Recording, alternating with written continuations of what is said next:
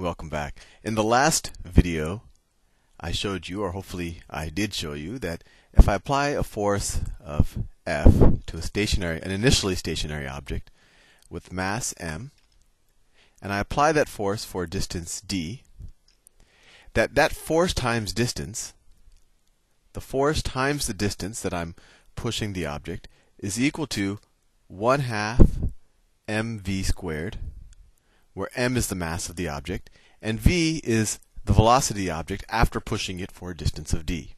And we defined in that last video, we just said that this is work. Force times distance, by definition, is work. And 1/2 mv squared, I said this is called kinetic energy. Kinetic energy. And so by definition, kinetic energy is the amount of work, and I mean this is the definition right here. It's the amount of work you need to put into an object or apply to an object to get it from rest to its current velocity. So its velocity over here. So let's just say I looked at an object here with mass m and it was moving with the velocity v. I would say, well, this has a kinetic energy of 1/2 mv squared. And if the numbers are confusing you, let's say the mass was, I don't know, let's say this was a 5 kilogram object and it's moving at 7 meters per second. So I would say the kinetic energy of this object is going to be 1/2 times the mass times 5 times 7 squared times velocity squared times 49. So let's see, 1/2 times 49, that's a little under 25. So it'll be approximately 125 Newton meters, which is approximately, and a Newton meter is just a joule, 125 joules. So this is if we actually put numbers in. And so when we immediately know this, even if we didn't know what happened, how did this object get to this speed? Let's say we didn't know that, someone else had applied a force of m for a distance of d to this object. Just by calculating its kinetic energy as 125 joules, we immediately know that that's the amount of work that was necessary. And we don't know if this is exactly how this object got to this velocity, but we know that that is the amount of work that was necessary to accelerate the object to this velocity of 7 meters per second. So let's give another example. And instead of this time just pushing something in a horizontal direction and accelerating it, I'm going to show you an example. We're going to push something up, but its velocity really isn't going to change. Invert.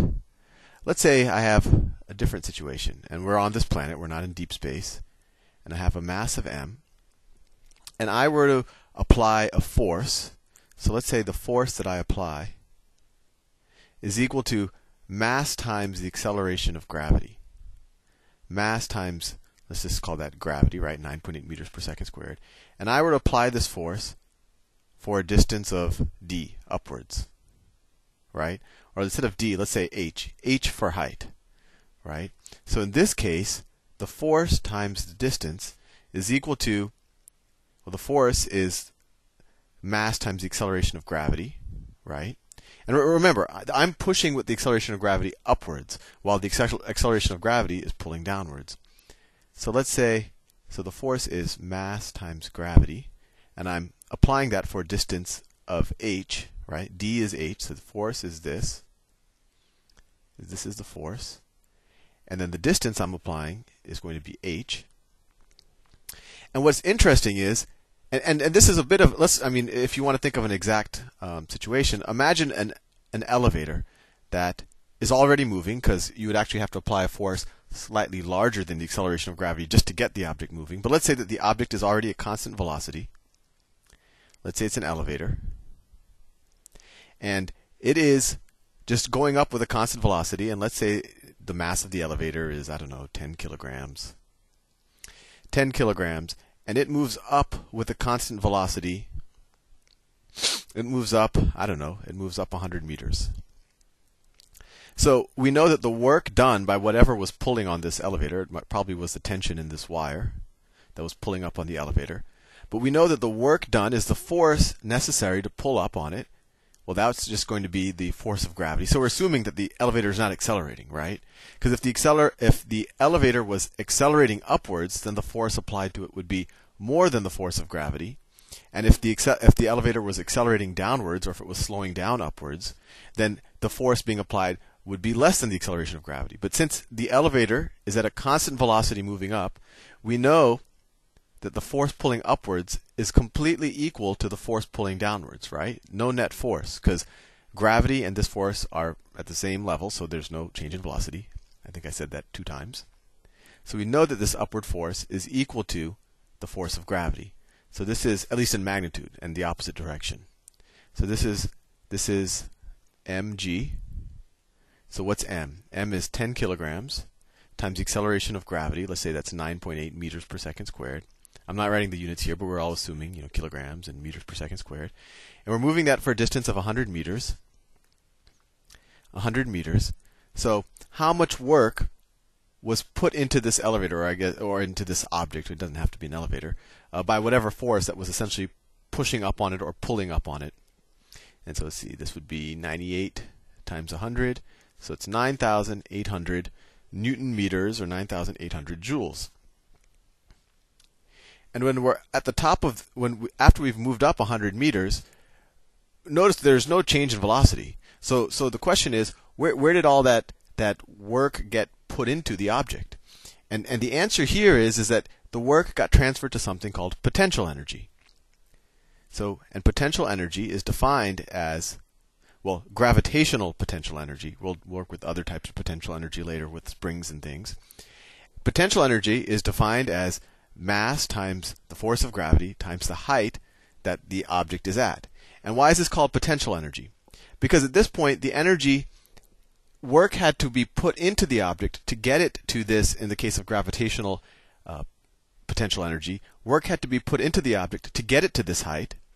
But the object now, it's not moving or anything, so it doesn't have any kinetic energy, but it now has a lot of potential to do work. And what do I mean that? What do I mean by potential to do work? Well, after I move an object up 100 meters into the air, what's its potential to do work? Well, I could just let go of it and have no outside force other than gravity. Gravity will still be there. And because of gravity, the object will come down and be at a very, very fast velocity when it lands. And maybe I could apply this to some machine or something, and this thing could do work. And if that's a little confusing, let me give you an example. And it all works together with our. So let's say I have an object that is, I don't know, a 1 kilogram object, and we're on Earth, and let's say that it is 10 meters above the ground. 10 meters above the ground. So we know that its potential energy is equal to mass times gravitational acceleration times height. So mass is 1, gravitational acceleration, let's just say gravitational acceleration is 10 meters per second squared, times 10 meters per second squared, times 10 meters, which is the height. So it's approximately equal to 100 Newton meters, which is the same thing as 100 joules. Fair enough. And what did we know about this? We know that it would take about 100, or exactly 100 joules of work to get this object from the ground to this point up here. Now, what we can do now is use our traditional kinematics formulas to figure out, well, if I just let this object go, how fast will it be when it hits the ground? And we could do that, but what I'll show you is even a faster way. And this is where all of the work and energy really becomes useful. We have something called the law of conservation of energy, is that energy cannot be created or destroyed. It just gets transferred from one form to another. And there are some minor caveats to that, but for our purposes, we'll just stick with that. So in the situation where I just take the object and I let go up here it has a ton of potential energy, right? And by the time it's down here, it has no potential energy because the height becomes 0, right? What's its potential energy? So here, potential energy is equal to 100. And here, potential energy is equal to 0. And so the natural question is, I just told you the law of conservation of energy, but if you look at this example, all the potential energy just disappeared. And it looks like I'm running out of time, but what I'll show you in the next video is that potential energy gets converted into another type of energy. And I think you might be able to guess what type that is, because this object is going to be moving really fast right before it hits the ground. I'll see you in the next video.